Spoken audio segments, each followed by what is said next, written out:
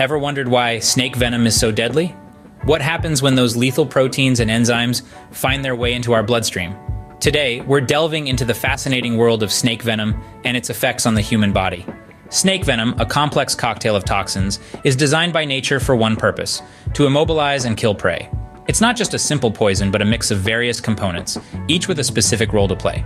When a snake bites, this venom is injected directly into the bloodstream, setting off a series of reactions in the body. One of the most potent elements in snake venom are proteins known as neurotoxins. These toxins target the nervous system, blocking communication between nerve cells and muscles. Without these crucial messages, the muscles, including those needed for breathing, become paralyzed. This is the mechanism that makes neurotoxic venom, like that of the cobra or the mamba, so deadly. Another key component of many snake venoms are hemotoxins. Instead of targeting the nervous system, these toxins attack the blood and the body's ability to clot it.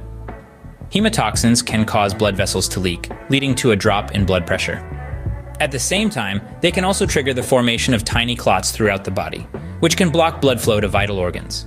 Some snake venoms also contain cytotoxins, toxins that can cause cells to break down and die. A bite from a snake with cytotoxic venom can lead to severe local tissue damage and, in some cases, the loss of a limb. Now let's summarize. Snake venom works by directly attacking the body's systems. Neurotoxins paralyze muscles by blocking communication between nerve cells.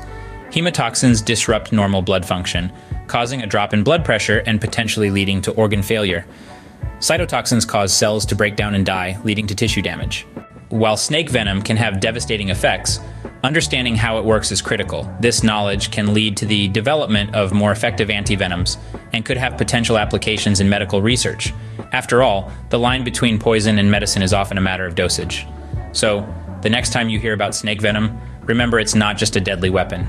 It's a complex biological tool, finely tuned by evolution, with the potential to save lives as well as take them.